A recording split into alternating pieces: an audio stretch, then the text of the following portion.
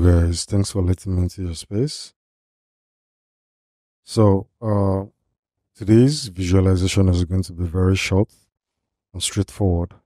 So, looking at the scene, you can use this scene to represent different kind of things. And one of the things you can use this scene to represent is one, you can use it as a marketing campaign for an automobile company. You can use it as a marketing campaign for Packer, which is a clothing line, as a marketing campaign for Citibank, which is, I think Citibank should be a commercial bank. I really don't know.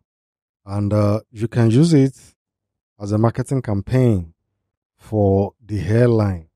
And above all, you can decide to even use it as a campaign for a construction firm, making them to understand that in as much as you have access to the 3D, in as much as you have the access to the 2D floor plan of their structure, you can help them convert it into a professional 3D visualization, just like what we have here.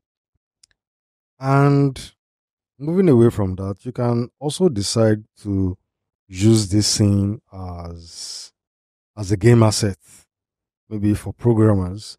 You build the environment for them as an environment artist. You build the environment for the programmers, and after building this environment for the programmers, they decide to program it in such a way that it will interact with the end users. There are different things that you can achieve with this, and you can even decide to use it for film and animations.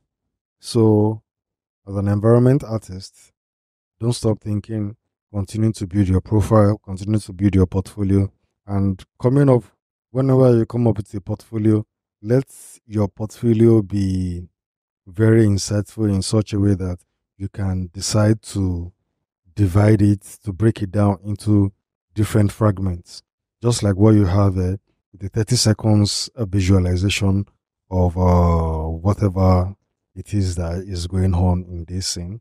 But within that 30 seconds visualization, you could see that I can decide to build up a case study with either the airline, the automobile company, the clothing line, the bank, or a construction firm.